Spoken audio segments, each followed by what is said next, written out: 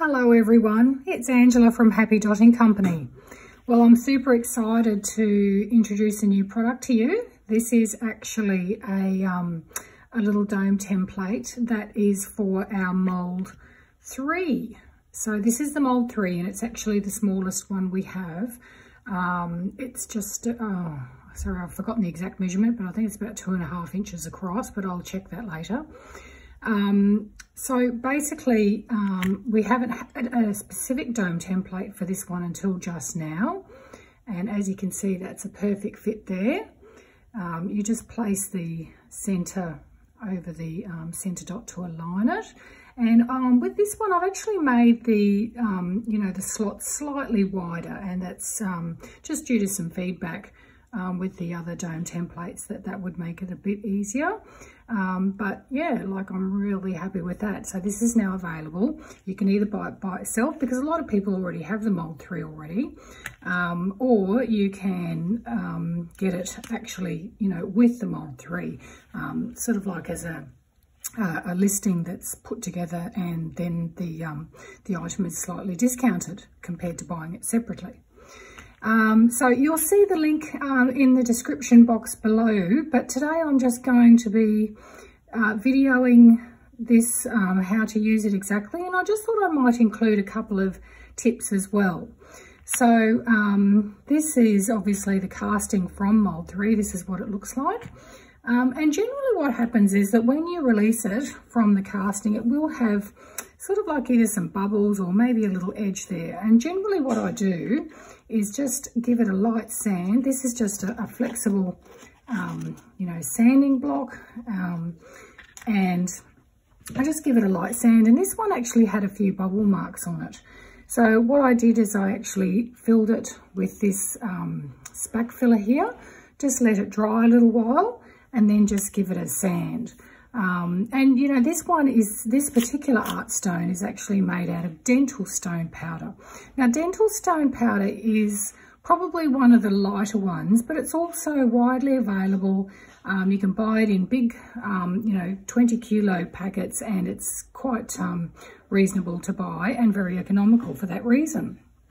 So I still use the Ultra Cal 30. I still love using the Ultra Cal 30. However, this particular product, dental stone powder, is probably just more accessible for people all over the world, because some people have found it hard to get the Ultra Cal 30.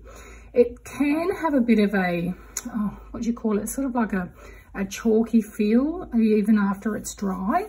And I just wanted to mention that what you can do is give it a spray. That's what I was going to mention too, is that look, after you take these out of the mould, please let them dry properly. And by that, for me, I let them dry for about a week. I mean, an absolute minimum of a few days. However, I let them dry for about a week.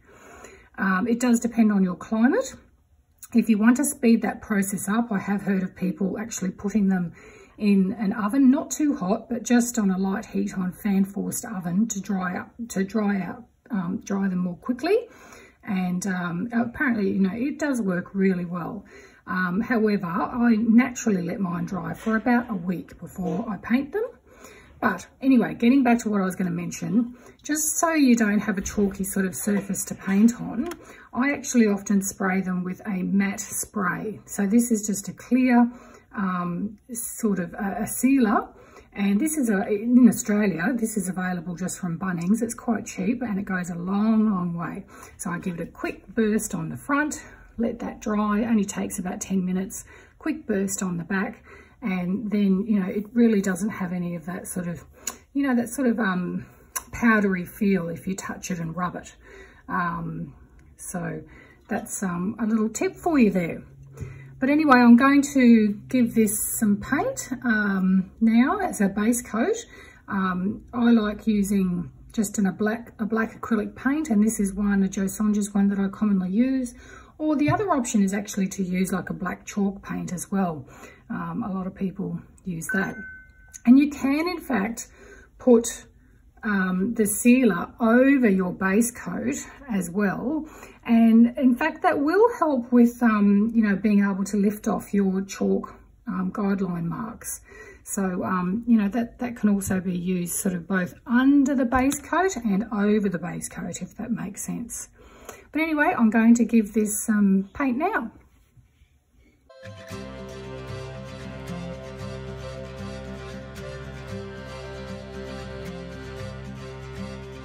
In South Australia I was born. In South Australia round Cape Horn. We're bound for South Australia. Haul away, you're rolling king. Heave away, haul away. Haul away, you'll hear me sing. We're bound for South Australia. Woo!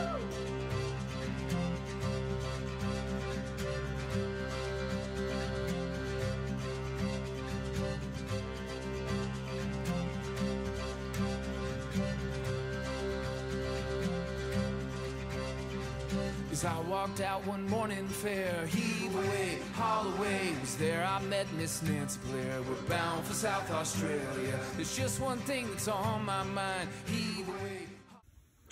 So I've given this stone a coat of paint on both sides, and I've also used a bit of that matte sealant on the stone, giving it a spray both sides, and that just helps put a coat between, you know, the pencil and the paint, so that it just makes it super easy to get the chalk lines off after we've finished our dotting. So this is the little dome template that's for mould 3, and all I'm doing is placing it exactly over that little dot in the centre, popping it on there and drawing the lines through. So really easy. It's essentially just like any other sort of stencil the way you do this.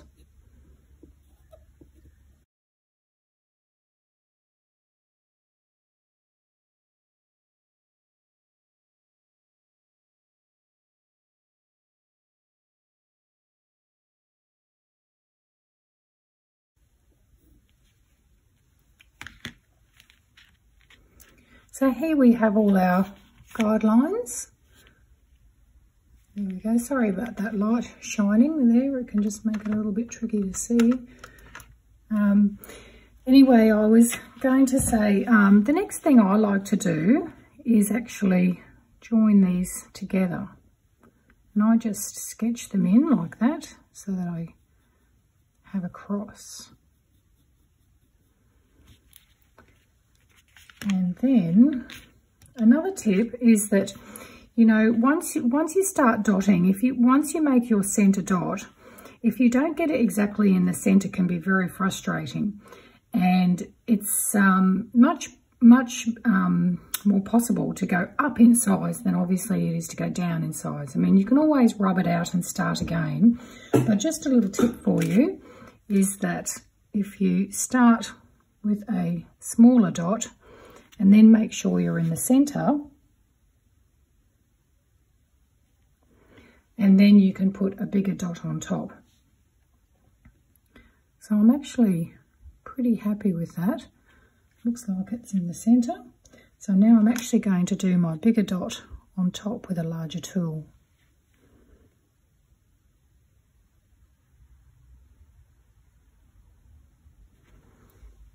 And there's the first dot. So today I'm actually going to be doing a pattern which is one of Zara's patterns from Z Designs on Etsy, and I'll put her link below in the description box. She has a huge range of patterns on stones and canvas and all sorts of things. They often come with a lot of tips and tricks as well. So anyway, I'm going to put on some nice music now and do this pattern, and I hope you enjoy it. You will get a see the discount coupon that's in the description box below if you're interested in our little dome template or any of our products it can actually be applied to. So thanks for watching.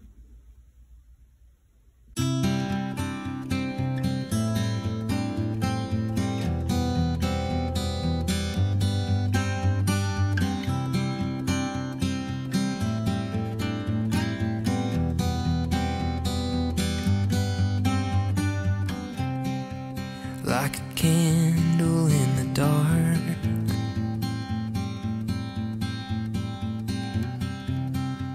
you been burned too many times,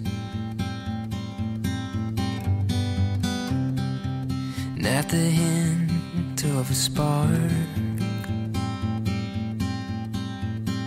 you turn yourself away from the light. But don't be afraid, my darling. The darkest of days are just before the dawn. 'Cause you have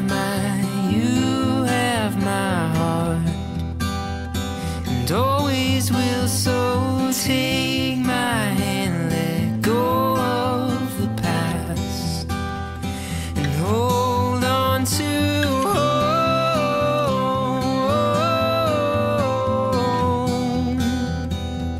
Hold on to home.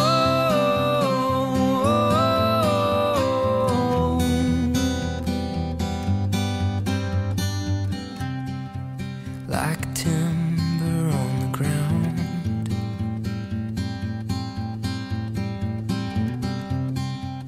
worn and weathered by the years,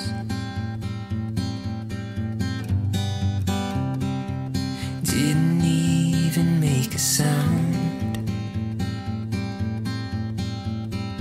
You hid yourself away from all your fears.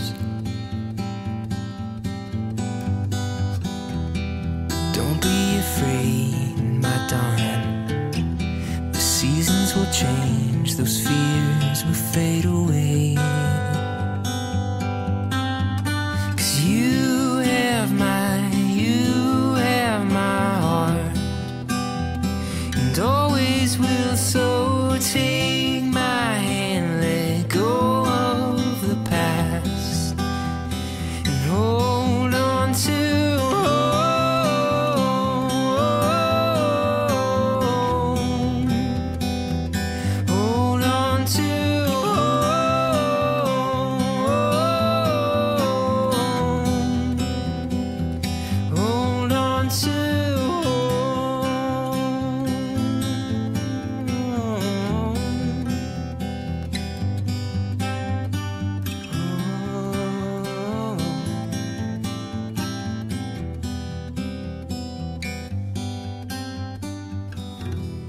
Don't be afraid, darling, 'cause I'll always be your hand to hold.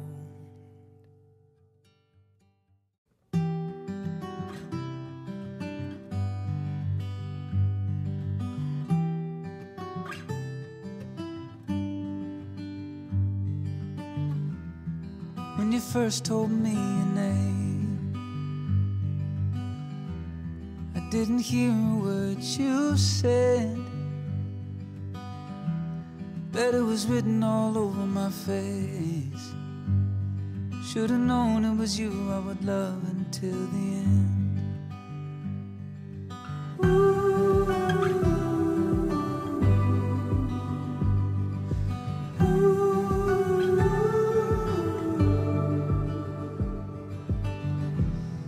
When you made it down the aisle, every moment stole my breath. Bet you could see it in my smile. Should've known it was you I would love until the end. I don't know where this road leads. All I know is I wanna go with you in a life where there's no sure things. I am sure I wanna live it with you.